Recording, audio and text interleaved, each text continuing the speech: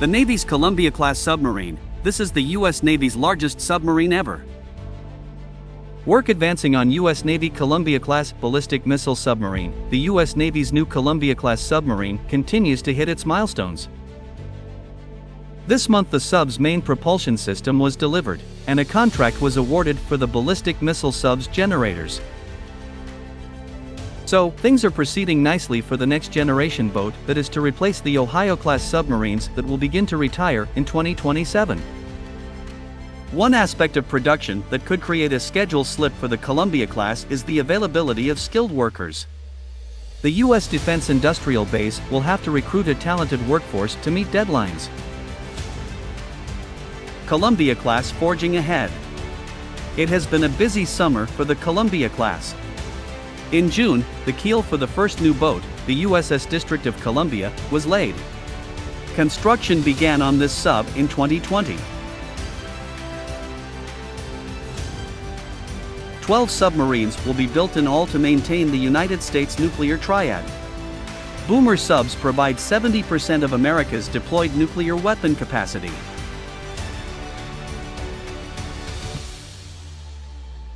The Columbia-class are the largest submarines ever built by the Navy. This is the top priority defense acquisition program in the service branch, as the Columbia boomers will serve into the 2070s. Propulsion system ready for integration. This month, Leonardo DRS sent General Dynamics Electric both the main propulsion system for the District of Columbia for integration. Rojo F. Manuel of the Defense Post wrote that the propulsion system recently completed factory acceptance trials, including full power endurance and related tests, which began in December 2020. Generator contract awarded. In other recent news for the Columbia-class, Northrop Grumman awarded a contract to Curtiss-Wright in a $120 million bid to provide generators for the new subs. In 2021, Curtiss-Wright also provided pumps for the Columbia-class in a contract valued at $100 million. Work is being conducted at the firm's Cheswick, Pennsylvania plant. Skilled workers are needed. Integration, construction, and contract execution is dependent on a skilled workforce that can be employed to allow the Columbia-class to make its development goals on time and under budget. USNI News reported from a nuclear deterrence event at the Mitchell Institute and quoted Rear Admiral Scott Pappano, who brought up the topic of recruiting welders, electricians, riggers, and other employees. "We need skilled trades feeding our industrial base," Pappano said. He also explained how Chinese shipbuilders are pumping out new ships and submarines regularly to make up the world's biggest naval fleet. Russia has also improved its nuclear triad by advancing its submarine force. New American workers are needed to keep up with adversaries. For many years, we left that training to the contractors. We don't have that luxury anymore, he said.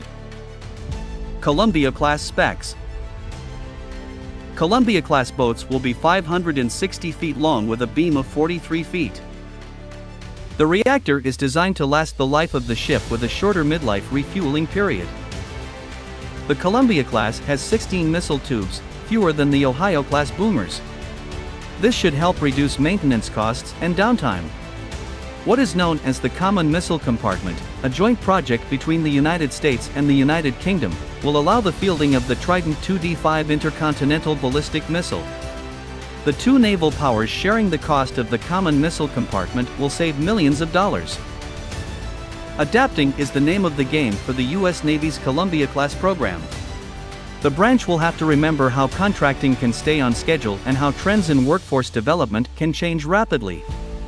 The Navy can help skilled workers become knowledgeable about high-paying jobs in shipyards, perhaps by partnering its acquisition efforts with local government economic development departments. This will help the workforce meet the needs of big defense projects like the Columbia-class submarines. 2027 will be here soon, and the Ohio-class needs to retire around one sub a year. Hitting the deadline will require the Navy to leave no stone unturned to ensure the Columbia-class makes it over the finish line.